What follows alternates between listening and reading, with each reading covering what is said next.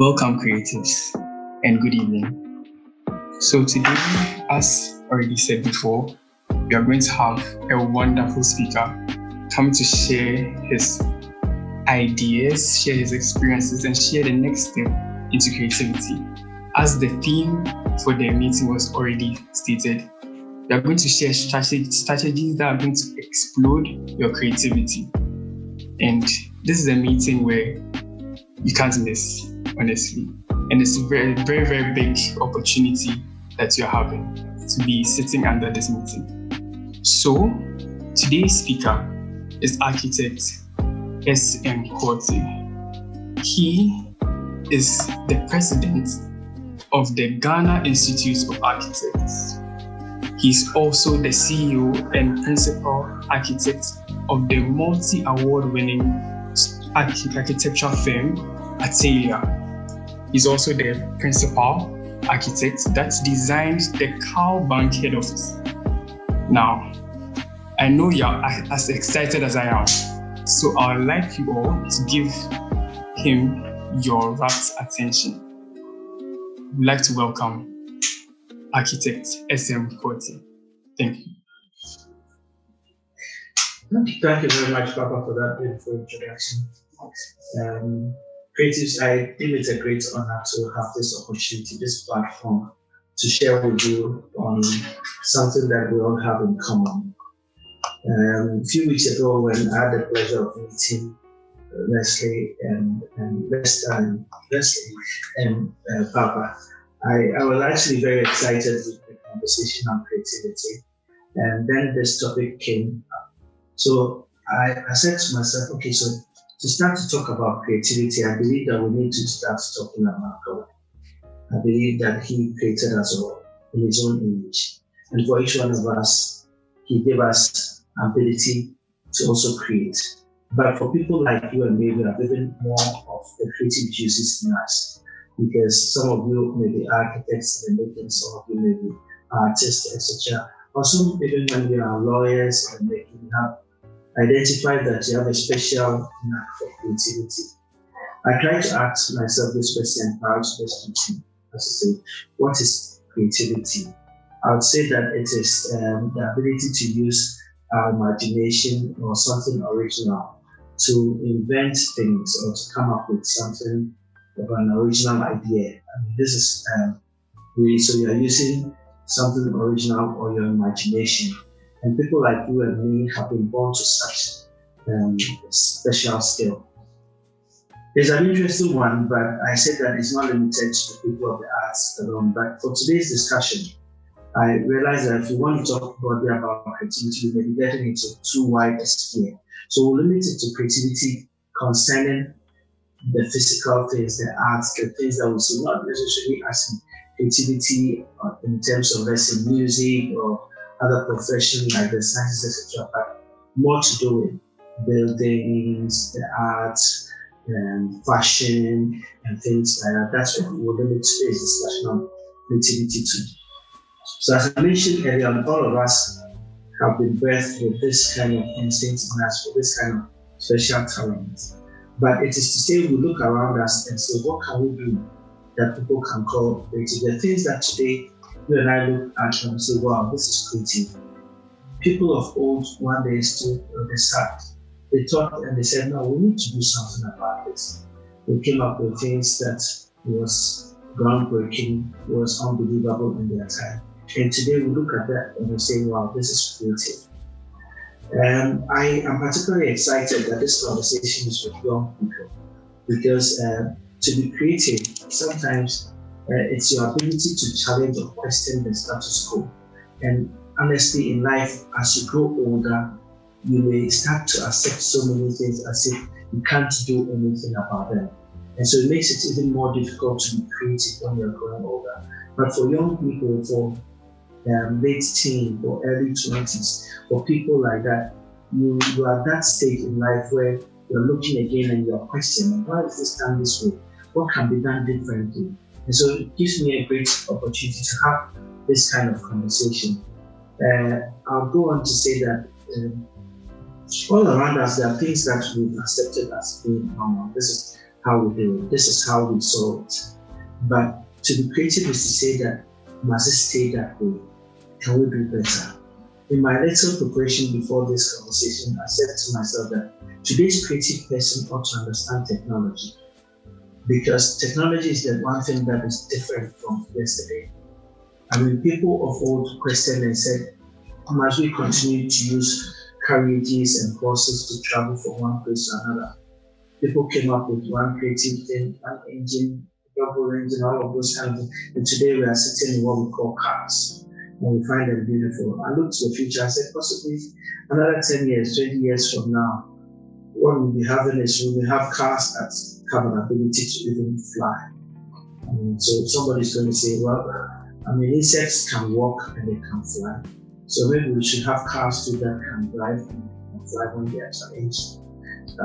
We're going to have all kinds of things coming, but most of it is going to be bordered on technology and the way we understand technology.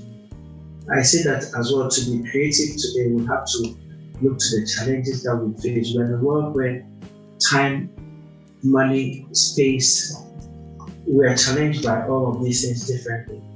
And for each one of us, our ability to come out of these challenges is what we call creative. So sometimes you may have a space which is very limiting. The clients, or you want to use the same space for an office, you want to use the same space for a home. How are you going to go about that kind of thing? If we're able to create a space that can be multiple used, it probably will be a call to creativity. Michelle, can you show us something on, for example, if you're challenged with space and then you want to use the same space for multiple use, what are you going to be doing for that kind of thing? So our ability to have, so it's the same space, is very limiting, but we want to be able to have a bed there when it's night to sleep. You want to be able to use the same space for a living room or an office during the day. People in times past possibly look at the fact that one time you want to use a space or material for a chair, then later you want to lie down on the same place. So that something came up that we call now sofa bed or something. So at one point it's just the sofa you sit on it, another point you stretch it to be able to lie there. So creativity is also the ability to create that kind of flexibility of things that otherwise would have been very rigid use or multiple use of spaces and materials.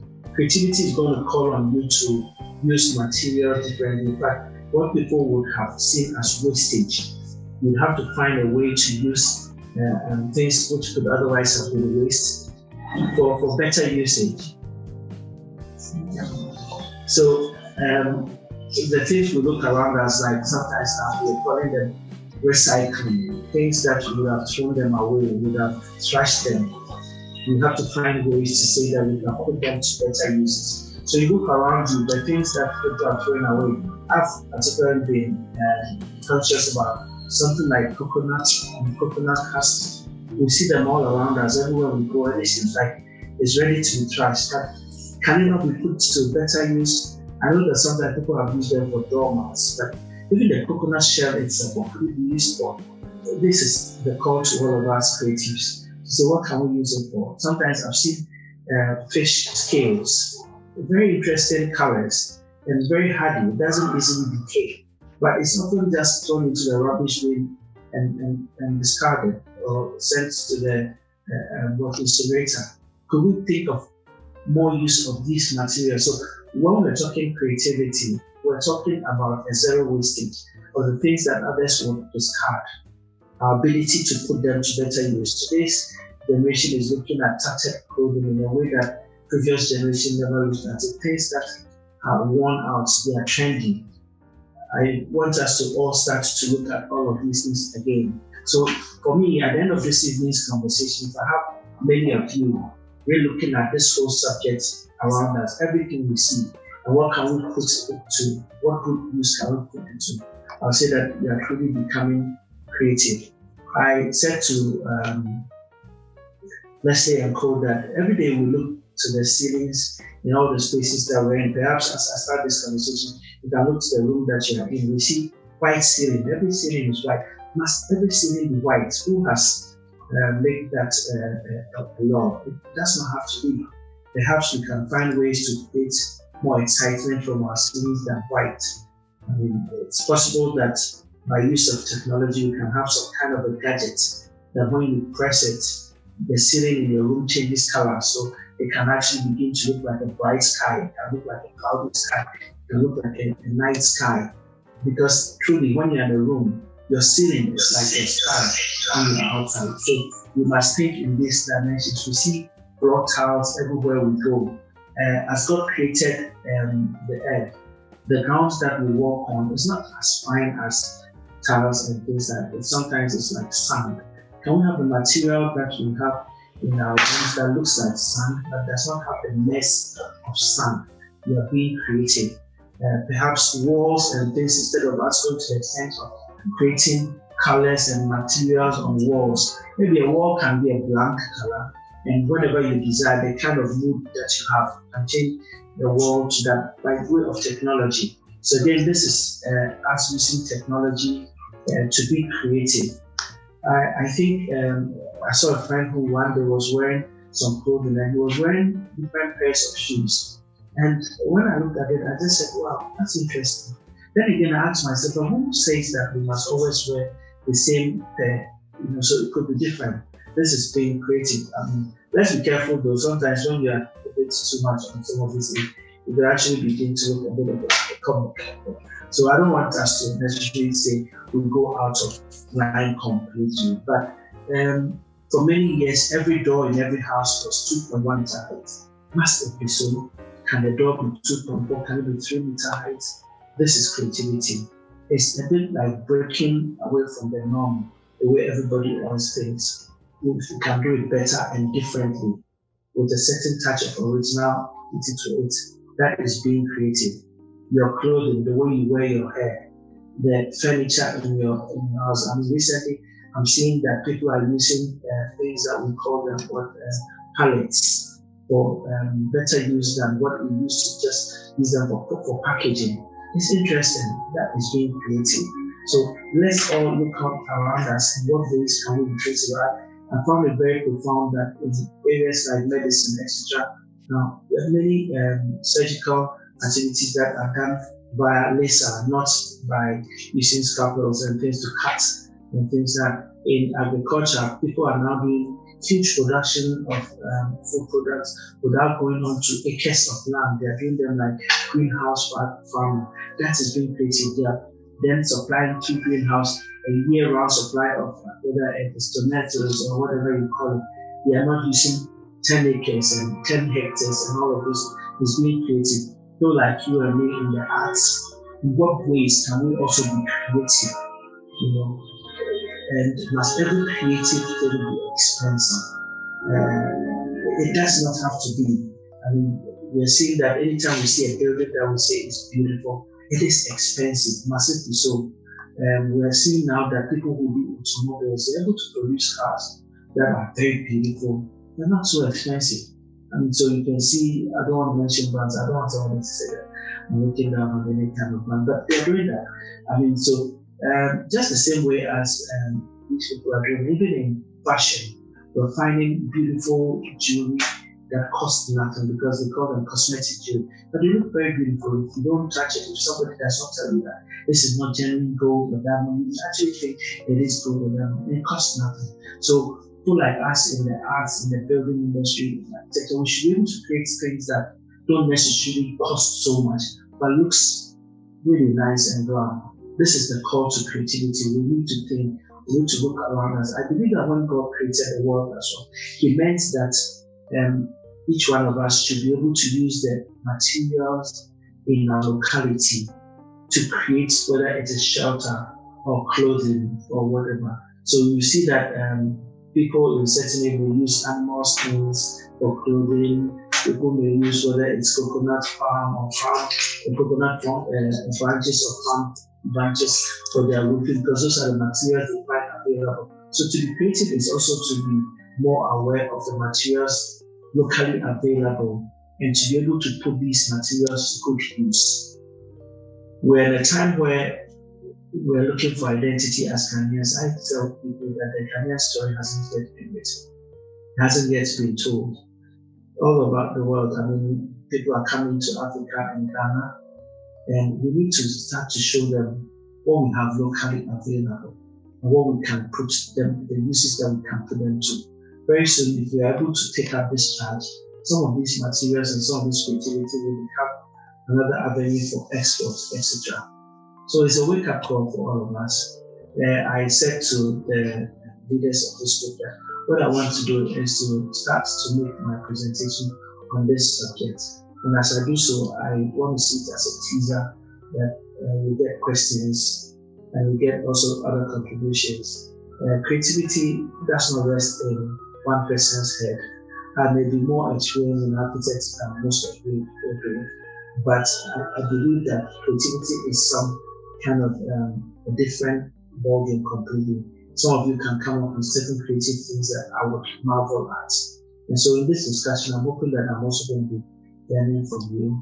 So this will be my opening, and I welcome comments and questions and let the discussion work. Thank you once again, the organizers, for giving me this opportunity. So let's have some more open discussions.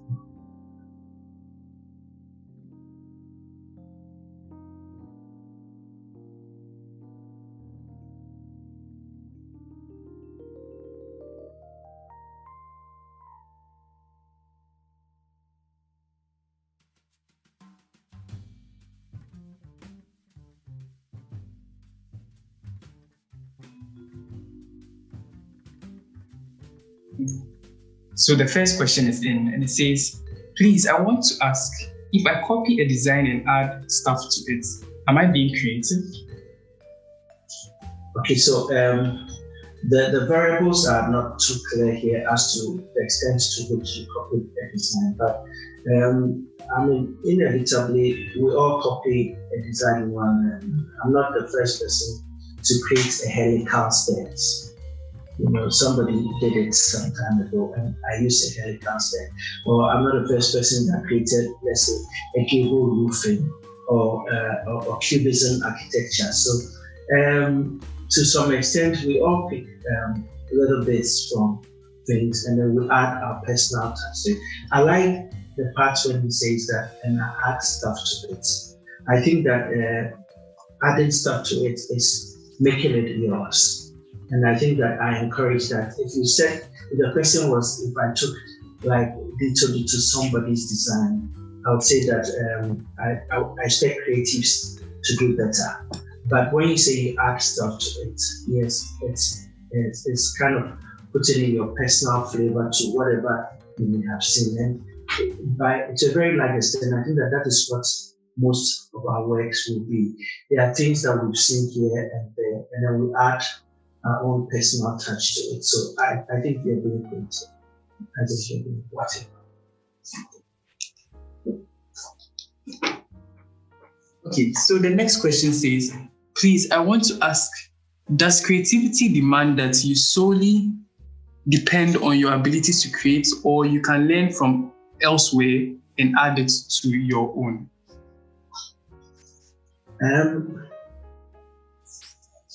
Both of them. I think that we must strive to be original as much as possible. But for me, the ability to take stuff and then add onto it or put on your personal flavor to it is creative.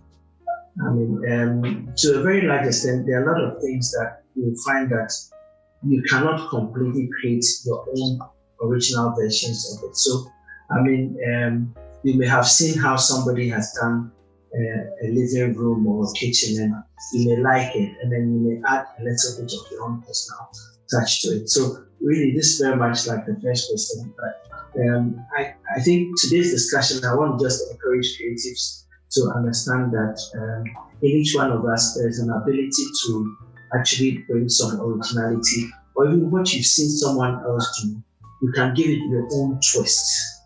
To be creative is to have identity. The opposite is something that I call nondescript. You know, sometimes you do a building and then, or you do a project and then you're trying to show somebody, and there's nothing so unique to say that this is yours. Or maybe if you're not even available there, do people identify some of your work and say, I think this must be Charlotte's work or Papa's work. That is being creative. It's almost like a signature. People ought to be able to see your works and say, this is your work. So it may be that you took something that somebody originally did or you sing, but then you add your personality to it in a way that you begin to own it. That is being creative. Wonderful, wonderful. One person, Joel Mensah, is asking, most of the time, certain creative ideas are considered crazy at the time it is conceived. Okay. Some turn out to be great ideas, others not so great. So what is the line between being creative and being wayward with creativity? Okay, so I think that at the end, time usually becomes our true judge. And so you may create something today, and with time and with usage, it will truly be tested. Now, if it's tested and found to be not so useful, or it's found to be wasteful, then it will be deemed to have been a crazy idea and not something that. But if it's found to be of great usage and use to mankind, people would actually call you an inventor. So usually time and people and this usage is what truly would test the things that we do. I admit that there have been things that people may have dreamt about or spoken about years ago, and their generation then would not have found much use to it. I believe maybe centuries ago, if somebody spoke of a means of transportation that you fly like a bird, people say, hey, look at this dream man is foolish. How can you fly like a bird? No, human beings can do. But today, we know how aircraft is and things like that. So sometimes, yes, you could be creative, and the things you could talk about may be too way ahead of your time that the generation may actually think it's useful. For example, I've been making this conversation in my office about this thing I said it probably we call pregnant fast. So, and then they laugh, and I said that maybe one day people would question, why must people be 9 months pregnant? It's a lot of time. So maybe a drug will come, just like we have fertilizer that makes plants, we harvest them quicker. So maybe a drug will come that women may take, and then in 4 months or something they can have the baby. And for now, when you mention these things, people say, this is such a joke, it's so funny. But maybe 50 years on, it will be a reality. So yes, you may be creative and maybe you're way ahead of your time. So you may be deemed to be crazy and comical, but with the passage of time, it will come of use, and people will say that you're a visionary. Right. Okay, so the next question is from one gentleman. He says, please, what advice will you give to individuals who want to enter into real estate industry as an architect or a developer? Okay. I'd say that I like architects to go into these areas. I find them much better prepared for it than regular businessmen, because they understand that it's providing buildings for people's usage. But I usually tell people who are professional architects that when you're going into real estate, you need to remember that it's a business that you're going into. That it's not housing being done for personal usage. That a lot of times your end user is not known yet. So you need to provide spaces that can be adaptable by many people. So it's not actually customized as if it's for your personal usage. I also tell people that when you want to go into real estate as an architect, you need to remember that everything that you do is going to be replicated hundreds of times, sometimes 1,000 times. So if, let's say, your building ought to be a certain square meter, I remember I probably will not mention the client's name, but many years ago, I was doing designs for, then it was the leading real estate developer in Ghana.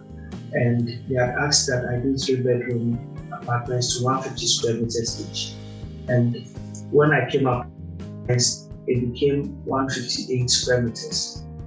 And the day I went to meet the board to the presentation, they said to me, Mr. Quartey, 8 square meters extra on each apartment. If we do 20 apartments, that is 160 square meters. That is an extra apartment that we could have done to make money, but it's because you have not been what they call it, prudent with space.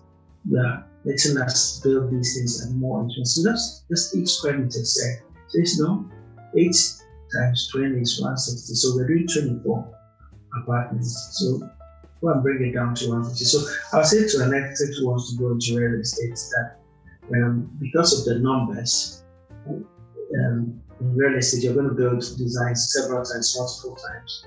So any mistake that you make is going to be repeated so many times. And a lot of architects don't often tend to be best real estate developers.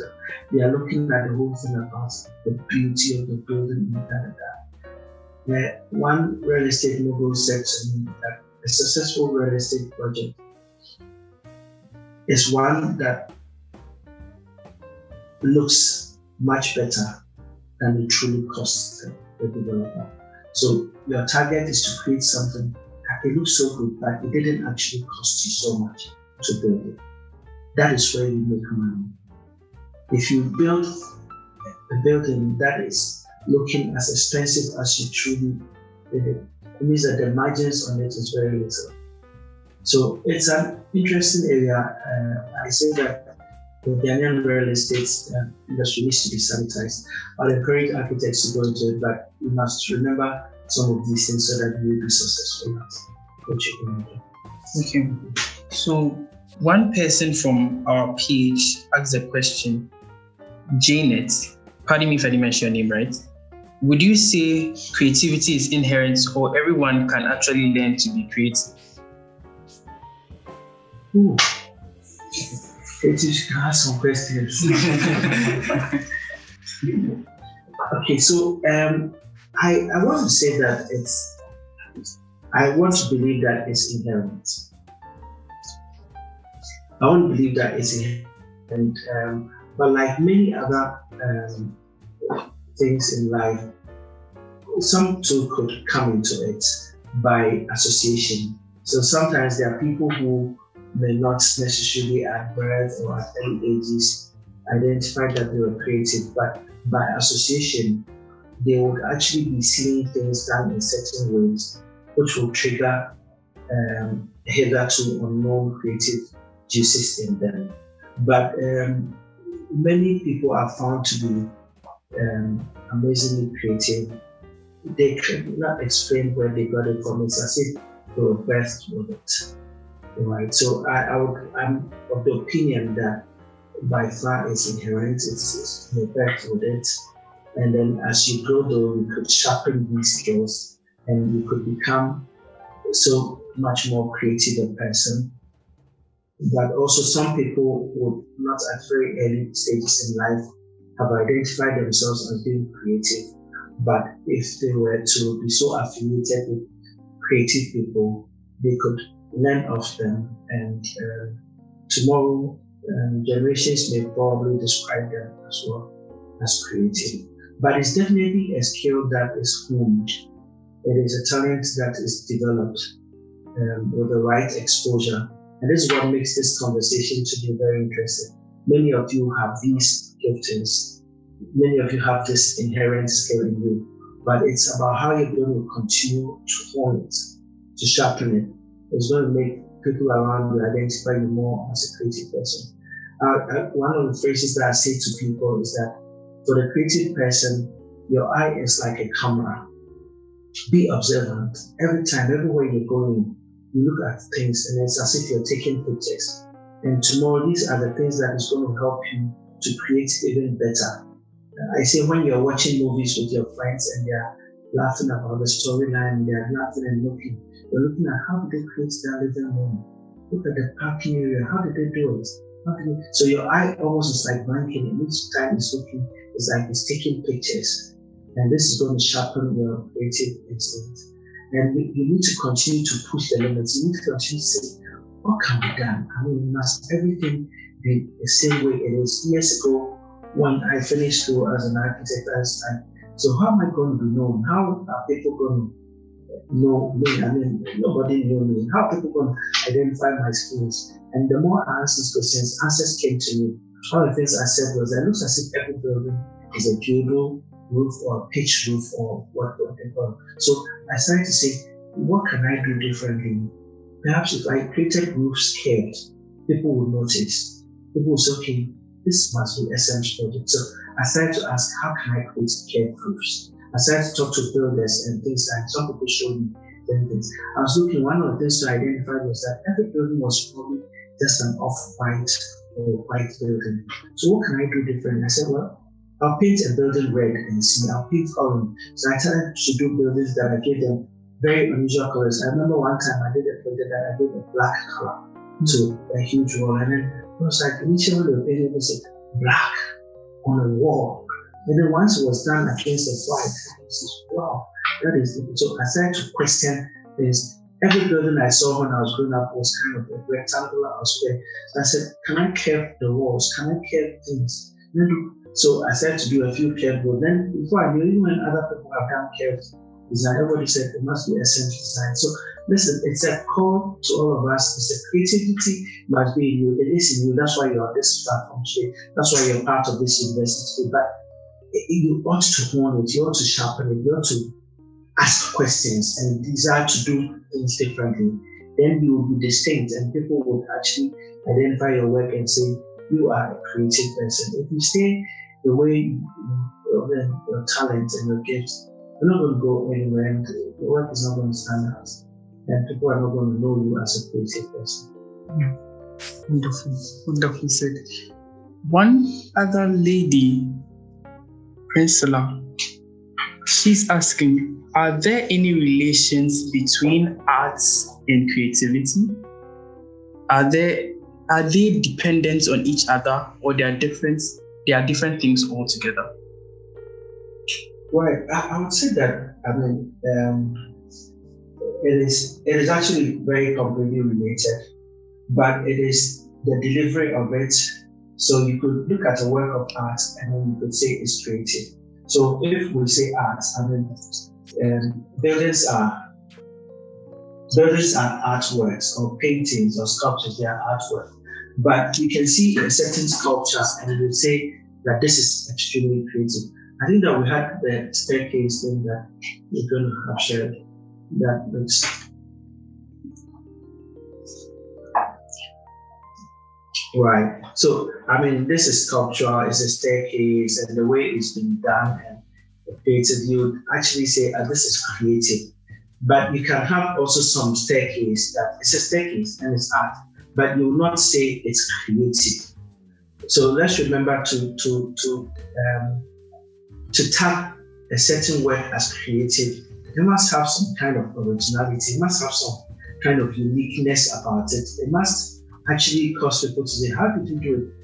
How was it done?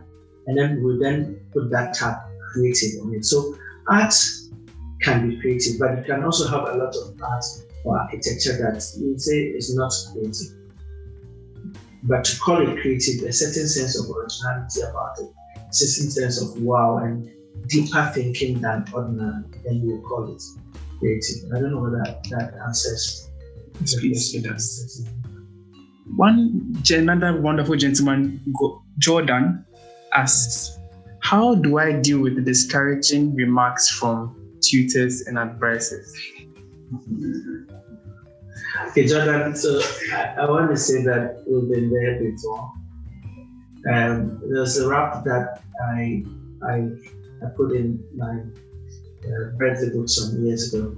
I said that to avoid criticism, do nothing, say nothing, and you will be nothing. So once you're in school, your lecturers are going to criticize. Now, the thing with the profession that we're in, the arts, the creative, is that to a very large extent, it is very subjective. And I've been so shocked sometimes when I've met clients who, this person could be so rich and so well traveled. And then they'll show me something, so I like this thing. And I look at myself, in my head, I'm asking myself, what the hell do you like about this? There's nothing beautiful about this. So listen, Jordan, in school, your lecturers may not like the things you do. They may think differently about it. I keep telling students that you need to pass. You need to graduate. So if this is what your lecturers particularly want you to do, I say that do it. Get through school. When you get through school, they are not the ones to judge you. There are many people who are doing so well in practice today who are not necessarily best in the eyes of their lecturers in school. But the world has different standards of judging. But truly, when you're in school, you want to stick to what you think is nice and you want to do. Unfortunately, you'll clash with your lecturers and you may not get through successfully. But generally in life, though, I do not want to lie to you about discouraging remarks and not everybody being on the same page with you. As a person, one of the things I've told myself is that when people criticize me, yes, initially I get demoralized, I'm human. But sometimes I go back, I sleep over it and I say, what if what he's saying is right? What if it's not so nice as I thought it was nice? And sometimes I've kind of come back the next day and created something better. And later I've looked at it and truly, sometimes it may be true that what you did first, which you thought was nice, maybe could be improved. So we must be people who take on criticisms not as if it's the end of our lives, but we must let it cause us to do better. Truly, there are certain people who are just cynical critics, and whatever you do, we don't find it pleasing. We can't please them all. We can only keep trying and doing our best. Okay.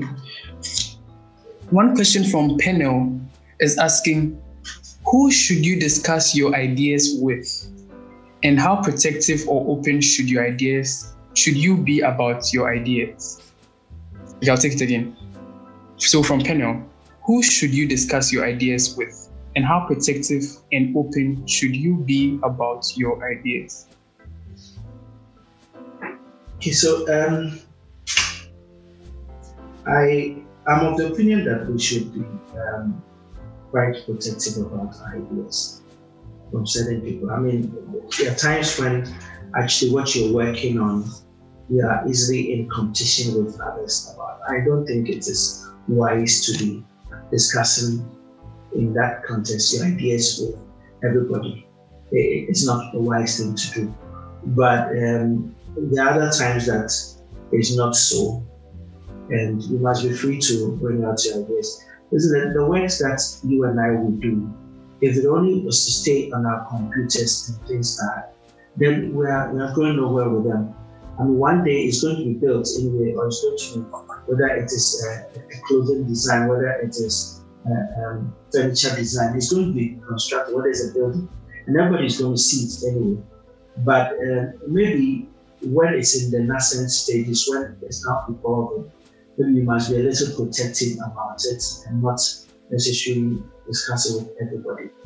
People do steal ideas, true, and it can be a very sad thing when, especially if you're in school and then there's work that you have to do and you have something very creative and then go and show it to them, and then the next day you go, everybody has copied it as well. It gives you more originality to your work. So sometimes we must be a bit protective, but I'm very liberal. I've been of the opinion that what I do and how I do it is so unique that even if I discuss it with somebody, I still will be able to give it my own personal flavor. So I'm not often very protective of my ideas. I talk freely to people.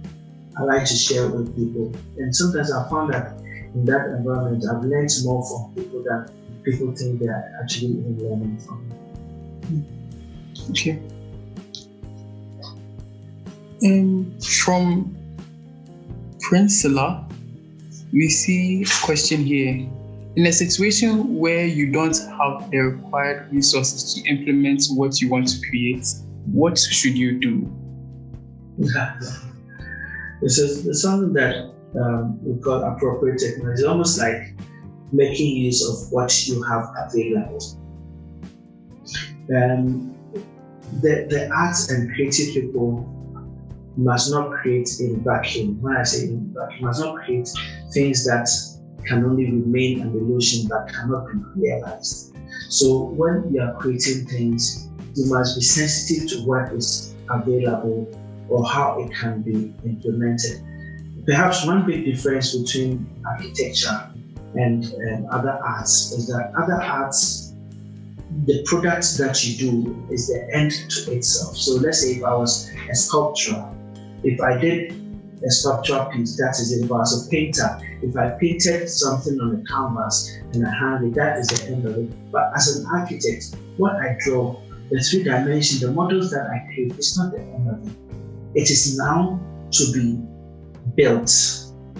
It is now to be realized. So let's catch this thing again. We are talking to creatives here. Some of you may be artists, some of you may be designers or whatever and things like that. If you are, let's say, a furniture designer, if you are a hairstylist, if you're a clothing person, what you draw or what you design is not end of it. It has to be now implemented. So if what you've done does not, to implement it, it does not have the materials to achieve it, you will be described as a dreamer. If I do a design of architecture in such a manner, and I say I want a glass that is from here all the way to that with no joint, and there's nothing like that, I'm not being real. Our work is not to be admired on this picturesque basis or just as a picture. It's admired in use, when it's implemented, when it's built. So please, when we are dreaming, let's dream recognizing the limitation in resources that we have, so that whatever we do, it can actually be implemented. But like I said, if your work is just, let's say, an art, it's just a picture, it's a painting, then what you do is an end to itself. It's not as if it has to be, right? So there's a major difference in the arts for some of us on this platform in the discussion. I'm particularly very concerned as an architect, though, about what can be built. For me, there's no purpose in creating all this beautiful thing if it cannot be built. And we are so limited in our country here by available materials, by craftsmen, skills, etc. And we must have this sensitivity whenever, so that whatever we do can actually be implemented. I mentioned at the beginning, the name is Priscilla, right? And if Priscilla, if you're on the platform, I was saying this thing that God, in His all-knowing nature, when He creates you in Iceland, He expects that when you're going to build your house in Iceland, your igloos, etc., you're using the ice, you're using the snow, you're using all of that to create, and there's stone and things that to create. If He's to create you in the Amazons or whatever in Brazil, you know there's a forest area with trees and logs and this, that, and these things you're going to use to create your houses and things that. If God creates a fish, He gives a fish gills and fins and all that the fish can survive in water. If God creates a snake, He gives a snake the kind of spine that it can move. So I believe that for each one of us, for where God has created us, there are materials that we can use for the work that we do, for the houses that we are going to live in, build. So you need to be so aware of what is available when you are creating, that you don't create things that are not available. Then our work will be just incomplete. Yes, please. So there's a question from Godwin Namasi. He is asking, how can creativity change my life? But if you are creative, and I believe everybody on this platform today is a creative person.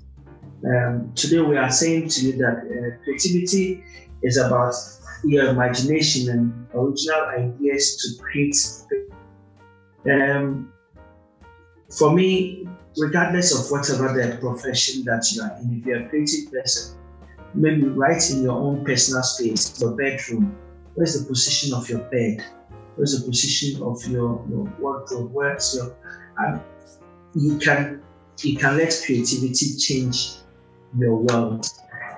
How do you wear your clothing? How do you wear your hair? What kind of it's all creativity, as we were discussing. And so what we are saying from today is that everything we do around us, we must question it. We must not do, oh, this is how everybody does it.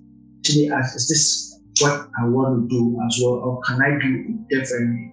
So creativity in that sense can change your life in so many ways. So we see people, I meet people, I look at them and then I just go like, this person is a creative person. It's probably one way a person wears their clothing or their hair or their jewelry. You can just tell they are creative people. You walk into somebody's house, it could be even somebody who's not an architect, it could be a doctor, it could be, but you can just see, oh man, this person is creative. Look at the way they put the carpets, look at the way they put the furniture and all of those kind of things. So everything that we have around us, let's begin to look at it again. Even when you see a creative person's car, sometimes interior you may see that it's suit differently and things like so.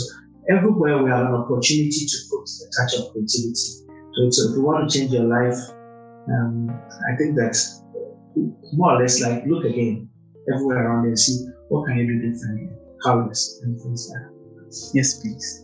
So one person is asking, are there outstanding principles which cannot be avoided practically in the quest to become creative?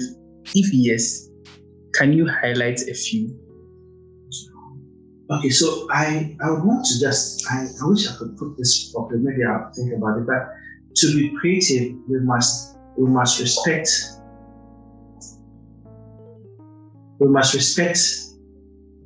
today, we must respect yesterday. So it's our ability to understand what informed the things we see today.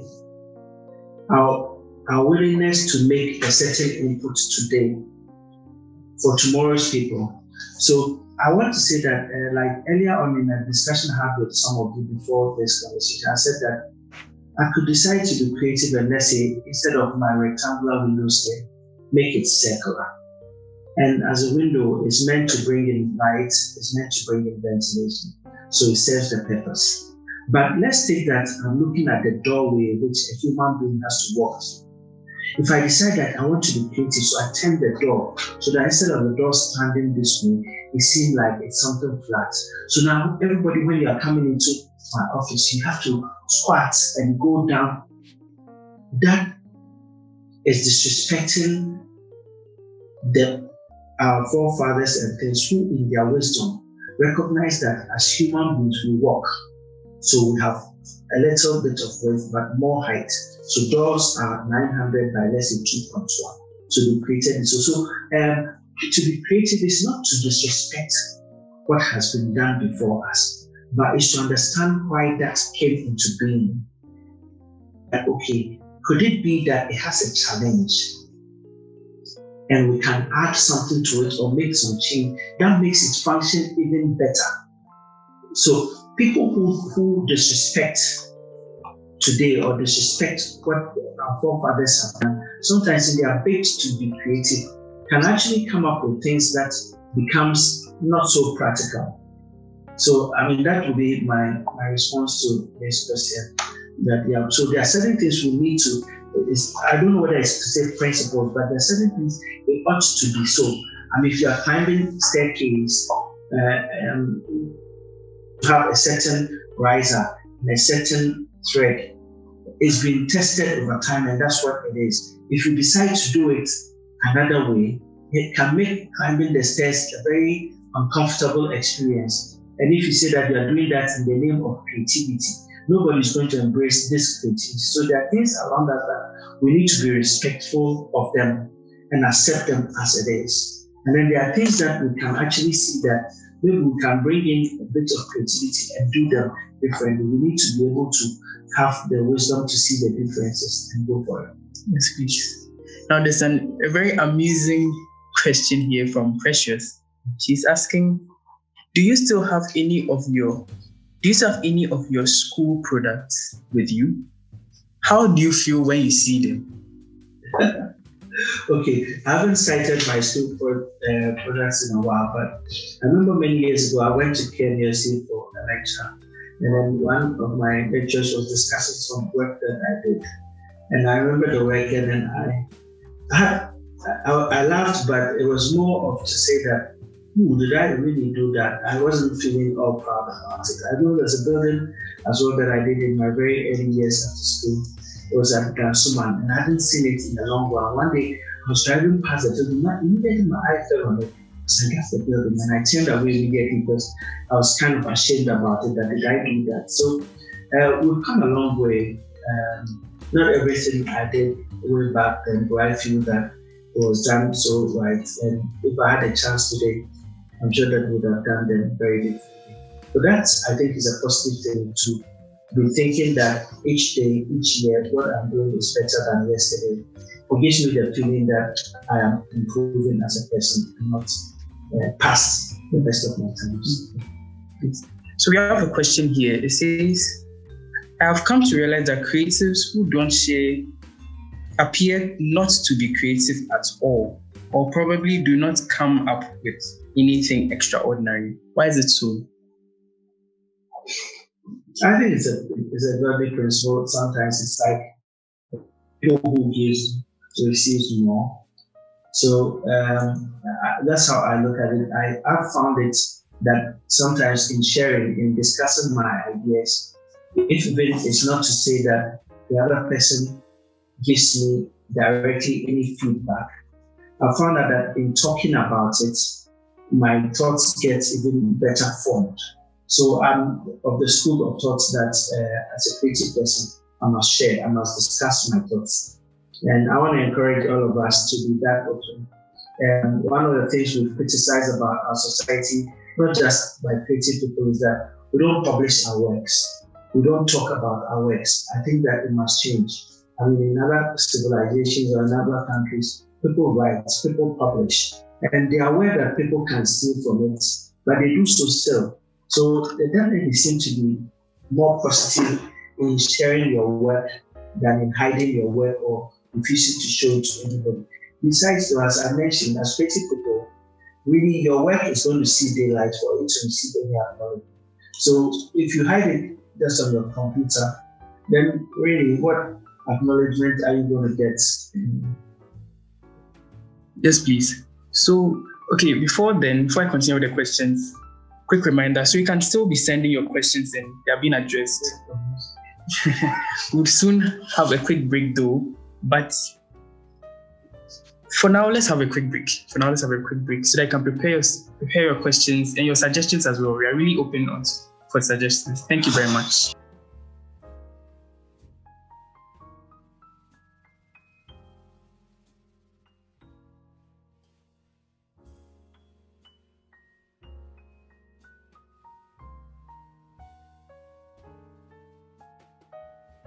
Okay, so we are back and we have received quite a number of questions actually.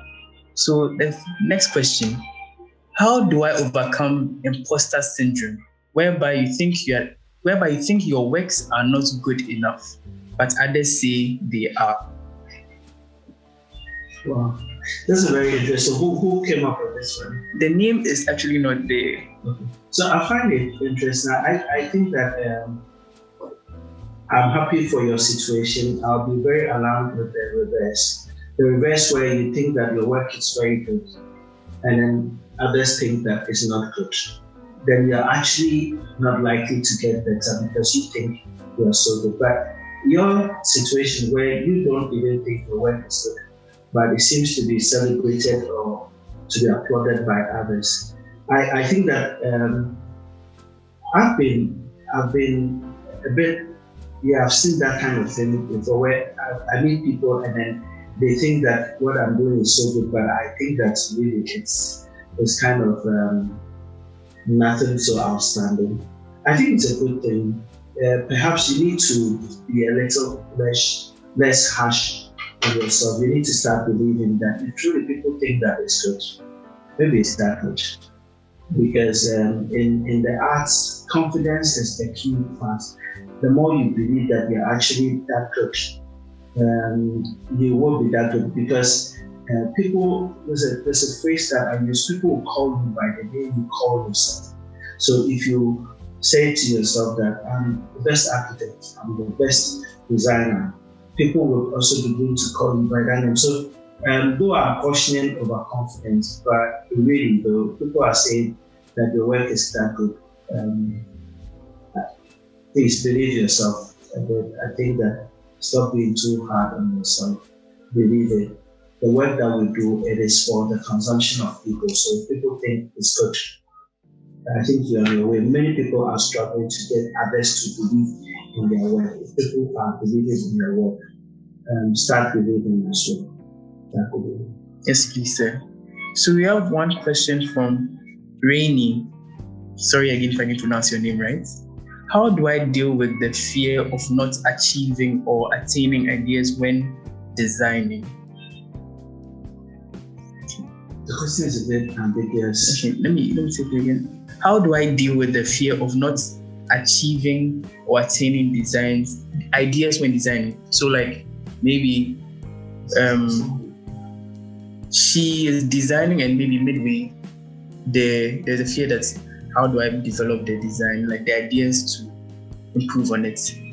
How does she deal with that fear of maybe going blank? Okay. Unfortunately, I've almost understood all of the questions. Really, if you are hearing us, I beg you to rephrase your question and let me answer it properly for you. I'm getting the idea that there's a certain fear that you have. I'm just unable to understand what that fear is so that I'll be able to provide you the right answer. So if you're hearing us, if you can please rephrase your question so that I can answer it again. Or if you don't mind, if we could do a next one. Yes, please. So there is a question from Anita.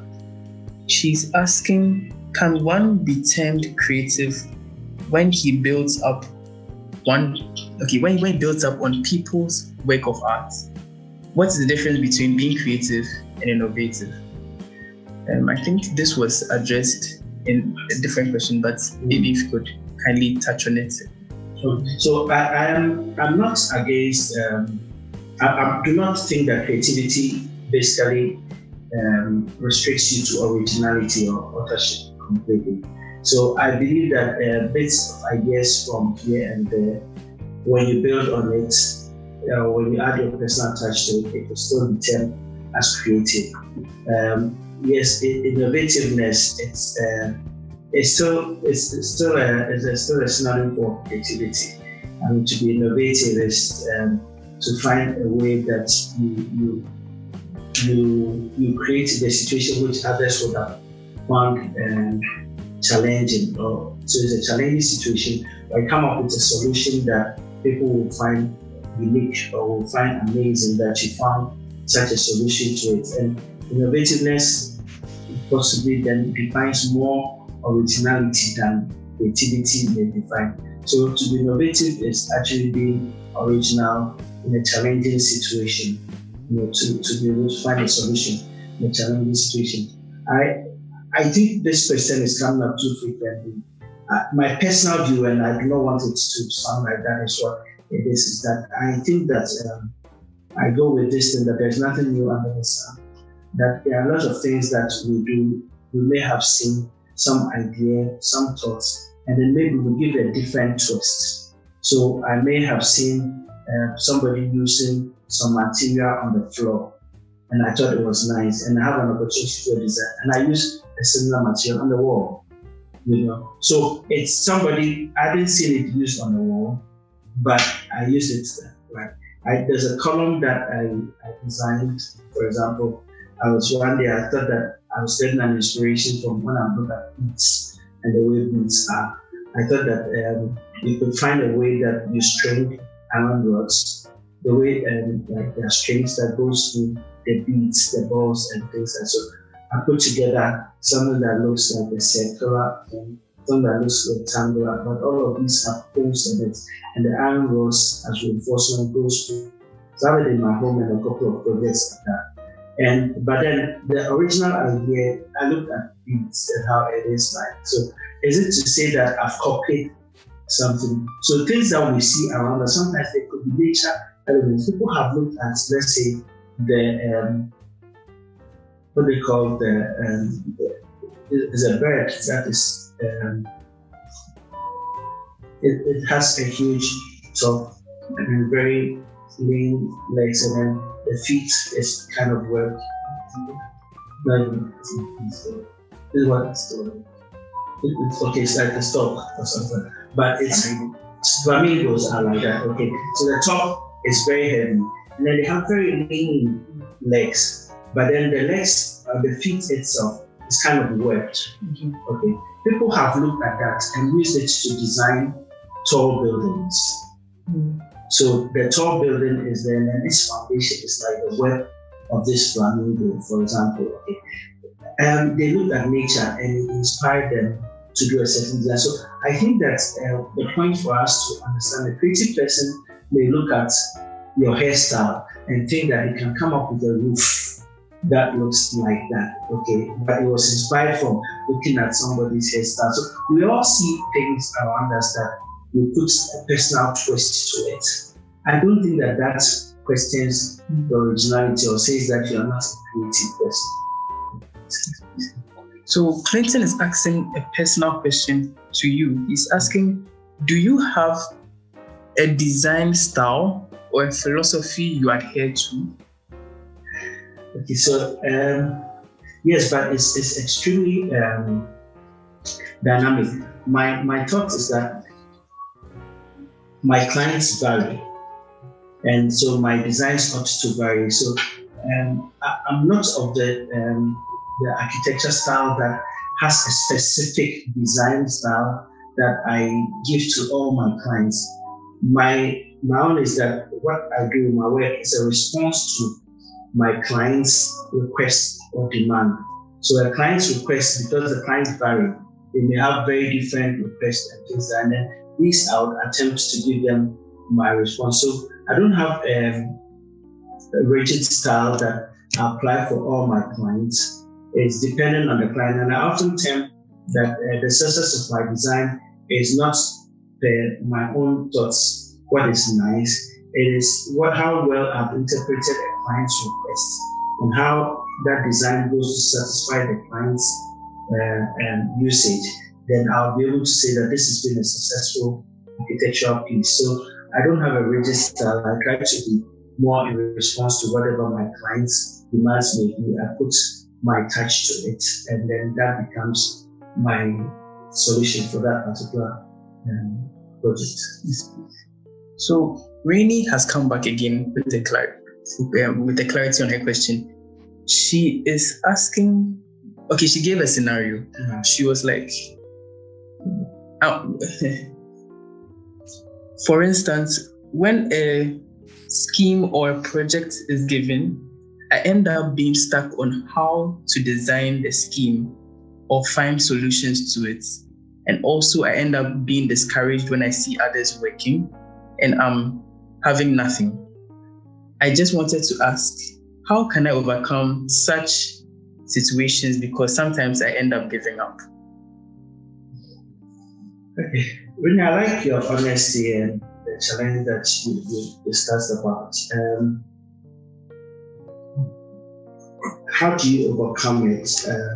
The thing is that some people are very quick with their initial ideas. Some people are late with their initial ideas.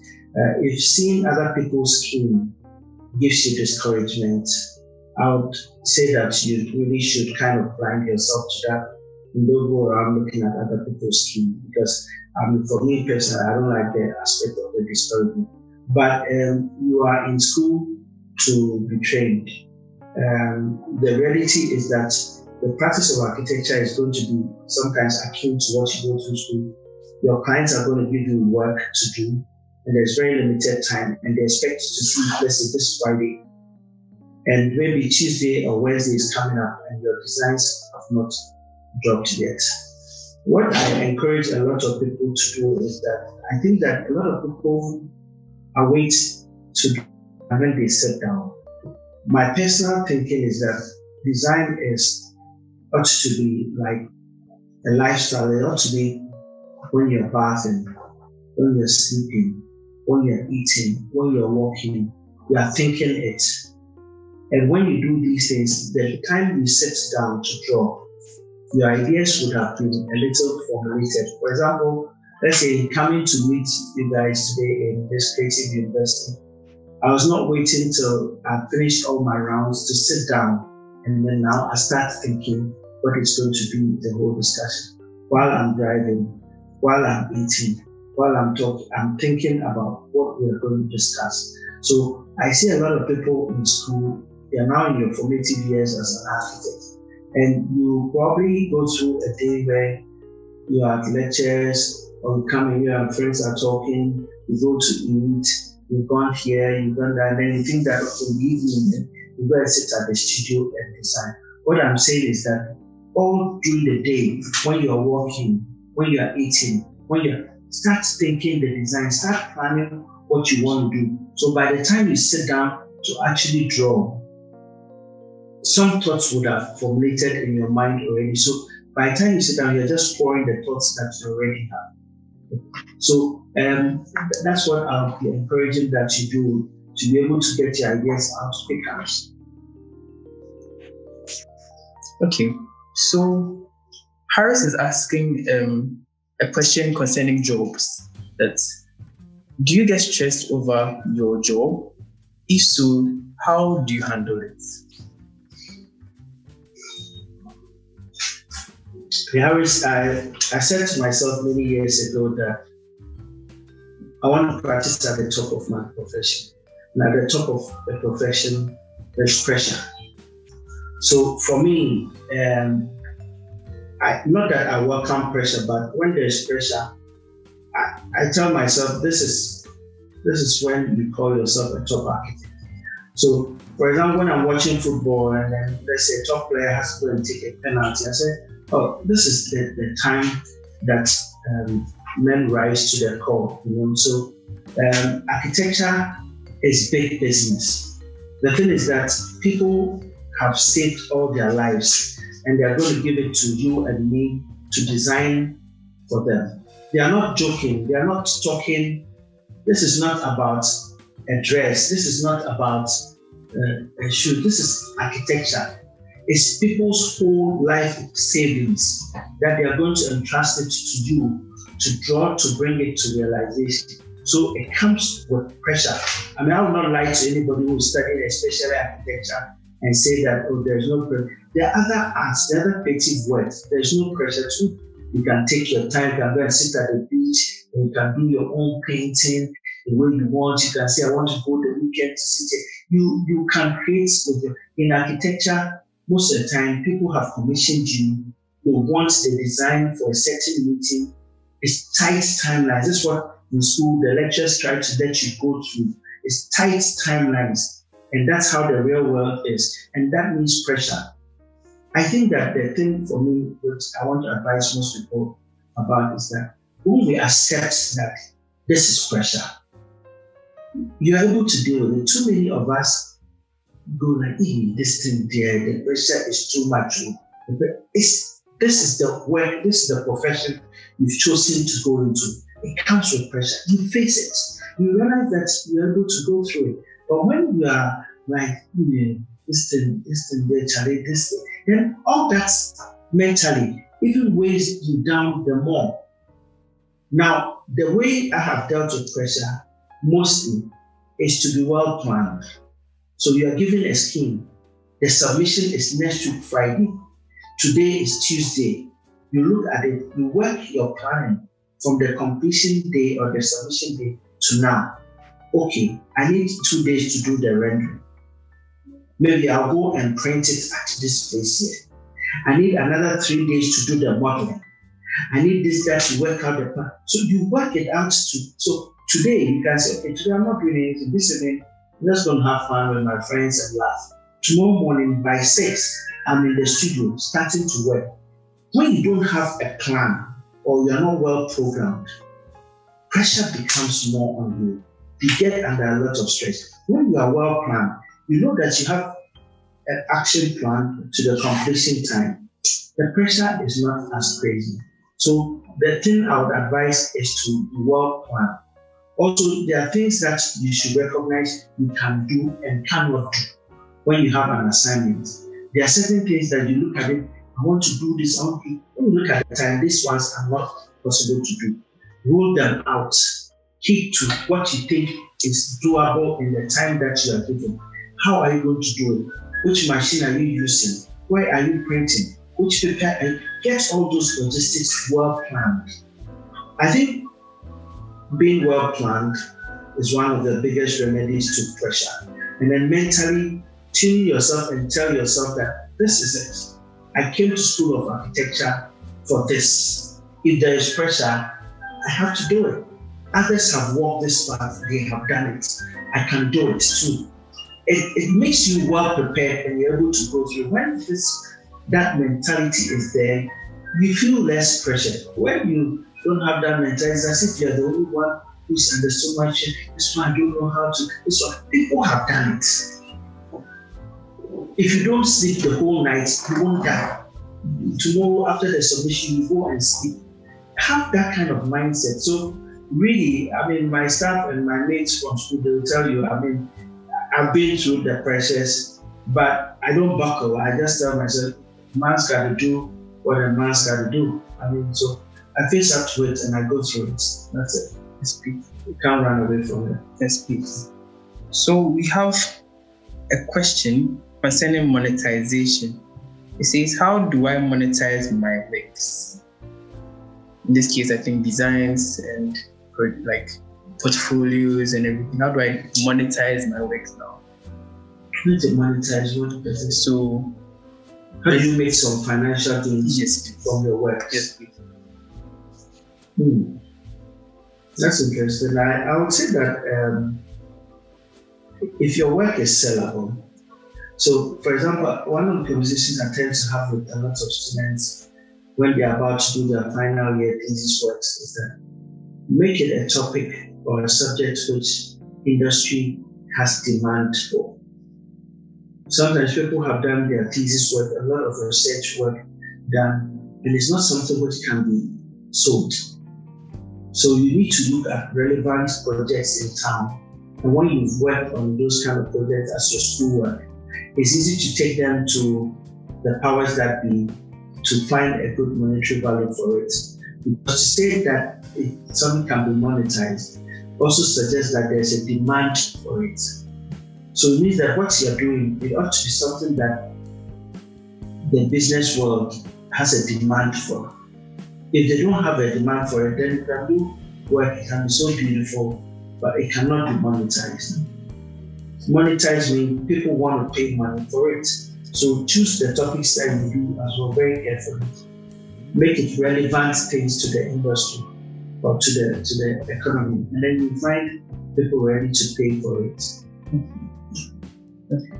And the last question so far, last but one question so far, is this. What is the future of architecture in Ghana? I think it's beautiful. I think it's bright. I have a saying that I tell that our cities haven't been built yet. If you go to cities like New York, like Dubai, like London, people are still building. And these cities, you don't find any empty spaces easily. And people are still building. Now, when you look around Accra, Tema, Kumasi, more than half the city is actually empty. And we have so many other buildings which have remained uncompleted for decades, which have lost its relevance and needs to be break down or pulled down and things like that. There are a lot more buildings which were built in the 40s, the 50s, the 60s, which is now dilapidated and need to be redone. I think the future of architecture is very bright.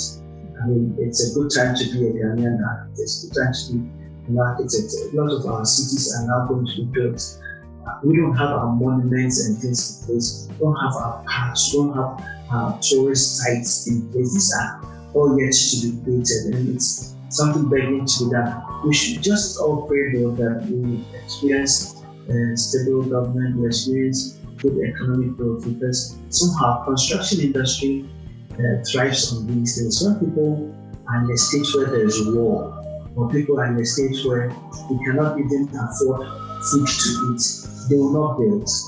They don't want parks. They don't want gardens. They don't want tall buildings. They want to eat. They want to be able to pay for school fees and pay for their medicine, etc. So it's when all of these things have been done, though, people start to now look at them. But I think that the future of architecture in Ghana is truly bright. There's so much more to be done, and we should pray for stability, and all of these things will come. So there is a question, very interesting one from Edem. He's asking, do you please care to share with us one of your designs and highlight some elements that express various sense of creativity? Okay, let's take that question again. But unfortunately, we won't be able to share these designs. Okay, so I don't mind to maybe someone can put together like a gallery of office works. We can look at them. I wouldn't mind if at another forum. So I don't mind to share gallery of works we've done and things with you. And maybe at another time I can take a particular design and then speak as to it. So to our audience, these designs would be coming soon. Yes, please. Well, I'm sure that in the next few minutes. So in the next few minutes, we'll have the designs displayed to you. But our website as well as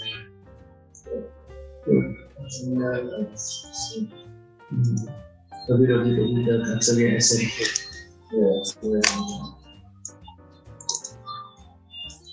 Okay, so the website is being typed into the Atelier SN.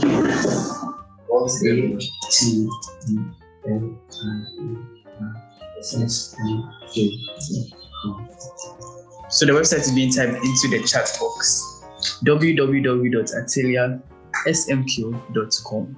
So even though we are coming to share a gallery of the designs, you can see more and even insights on that website. Thank you very much. So in the meantime, let me speak briefly on Creative University. So Creative University is a training hub and organization where we raise people into creativity. So we raise and nurture creativity out of them, so that these creative skills that we give onto you, you can realize the value in it and make it high income skills. These high income skills are skills that are really, really in demand. They are really, really much in serious demand in the market. So we have things like programming, we have things like drawing. All those things are high income skills where the market desires people who have them. And now in this modern world, these skills are hidden behind applications. So let's take architecture, for example. Architecture, some skills are hidden behind some applications like Revit, SketchUp, Lumion, and all those others. Corona Render, 3ds Max, all those others. So now with Creative University, we organize master classes where we teach these applications so that you develop these various skills. Aside those applications, we also teach 3D modeling. So with Blender, with Cinema 4D, and with all the other applications. So again, we thank you very much for joining the first session for today. As I said, we are preparing the gallery to share so that he can speak concerning the designs. So we can also answer Adam's question. But again, I really, really thank you all for joining in today. Tomorrow, Tomorrow is going to be a very wonderful session with the Honorary Secretary of Ghana Institute of Architects. Today we spoke with the President of the Ghana Institute of Architects. Tomorrow is going to be very exciting. So I advise that you prepare your questions, prepare them so much, so that when the speaker enters, you already have your questions premeditated and prepared. So he addresses all your questions and all your needs. So thank you very much again for your time. So we are waiting for the gallery and the designs, and he speaks on them and we close. Thank you again for your time. So kindly give us a minute or two. Thank you again.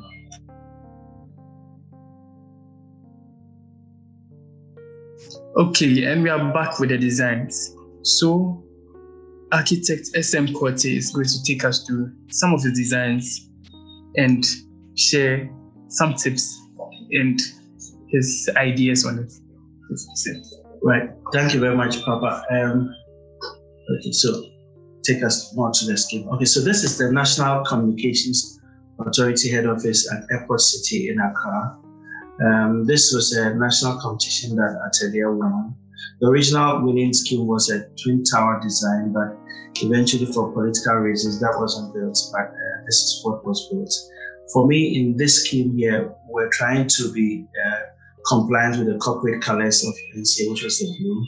We're trying to create a building which has kind of wavy to it. We thought that communication by way of signals and how it works, it moves like a kind of sound and then waves. So these are things that we try to replicate on the building's elevation or facade.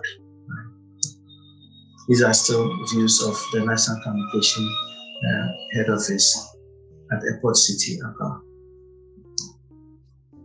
This is thing that we did for Sunyani. Okay, this is Osu, Barclays. It was an existing building that we had to remodel. Barclays was to move from its location to another location on High Street, Osu. We created this for them. So this is Osu, Barclays office.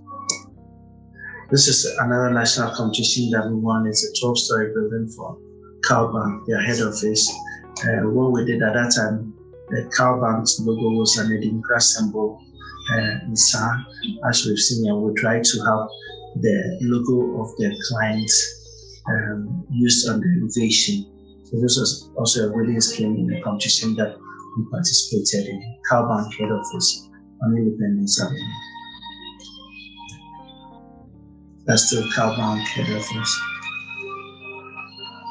One of the things that I choose to, I think that we must take note is that I found out that for tall buildings, it has neither a front nor a back. Because of the way the building height is, it's going to rise above its neighboring building. So when you're an architect and you have to design a tall building, you need to be very sensitive to all the facades. Not that you say, oh, I'm doing the front so exciting, the back will still be exposed. So it's something that you need to work on. And lighting in our time is another thing that we need to work on very well, because the building has to be so illuminated. There are times when we used to put fluorescent lights on buildings to light it, it's gone. Now we need to understand lighting. We need to let the building glow at night. So it's good to be thinking about lighting of your building when it's nighttime. This is Una Home. It's one of my early projects that brought my business or my practice into light. I had these clients who had seen something I've done for Standard Chartered Bank. I was still working for my previous employers, and then they came to me and said, can you do this building at Airport City? At that time, Airport City was pretty new.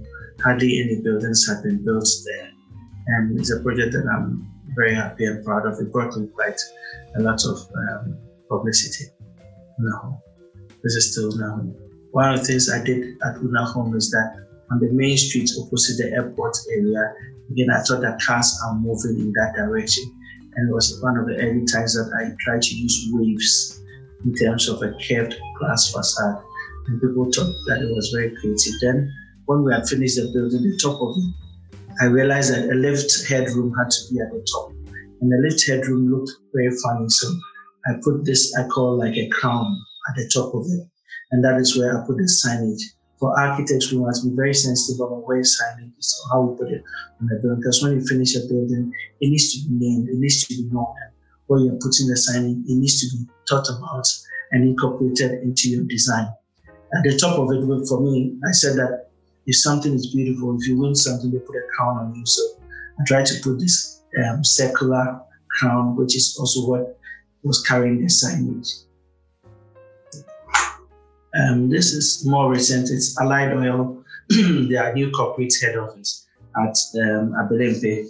I mean, this wasn't a very easy project. The client wants some waves, but wants it to be very subtle. Wants a gray scheme.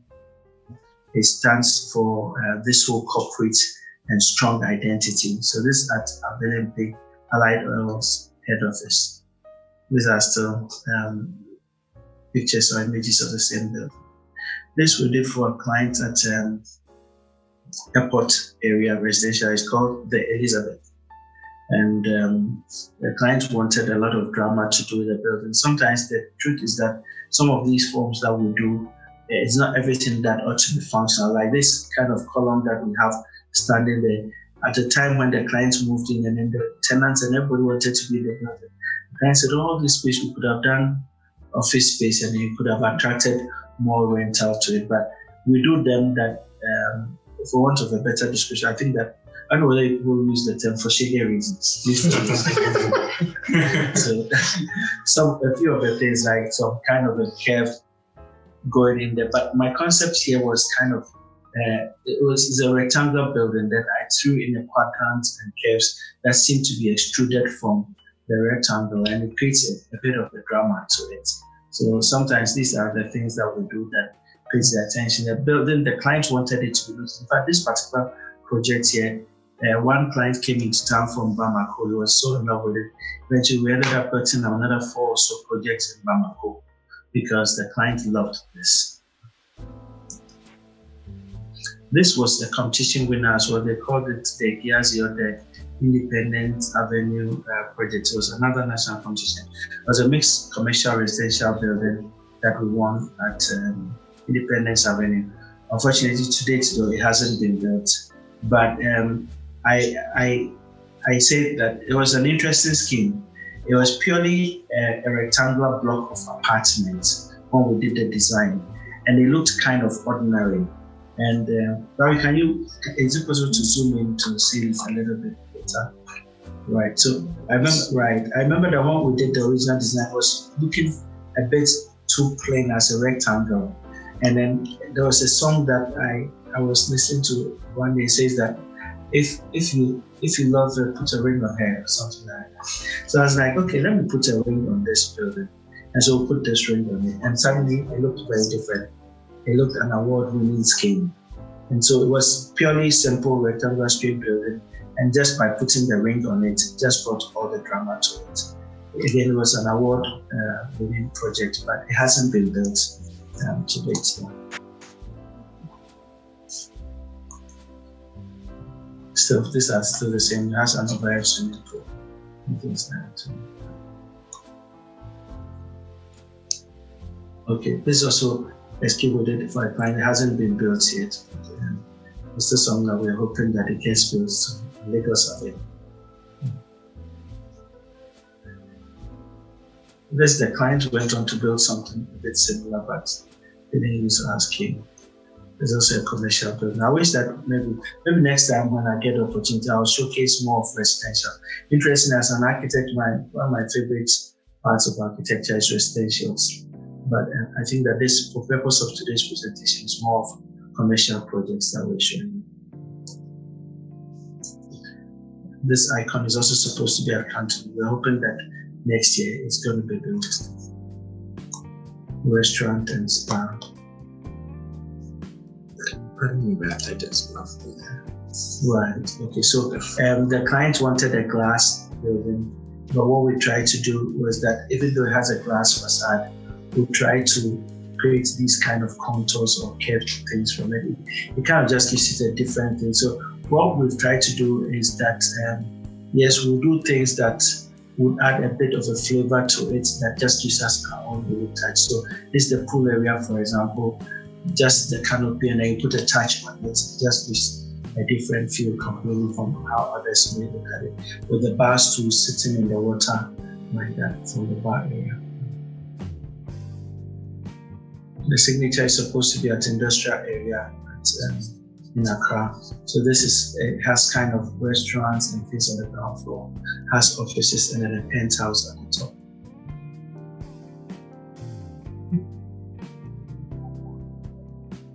This is almost completed at Biokoshi. It's a head office for some clients of ours. You can zoom into this one. So, for example, in this one, it's not so like irregular, unusual facade.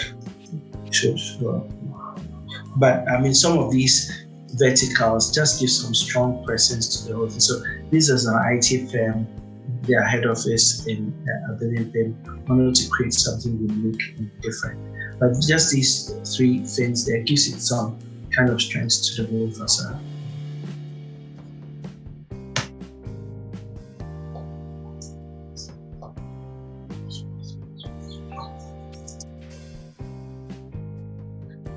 Okay, these are some offices. Those were some clients. Yeah. This is fitness, like a gym that we did in an open space at Airport City. It's been constructed, it's been completed, it's in use as we speak. Still the gym area. Yeah, some proposals for Snapchat office. Okay. Yes, please. So amazing and out of this world designs from an amazing and out of this world speaker, architect SM Quartey. Such a wonderful time we have had today, and there's more in store for you tomorrow. Thank you again for your time, and I'd like to see you tomorrow. Good night.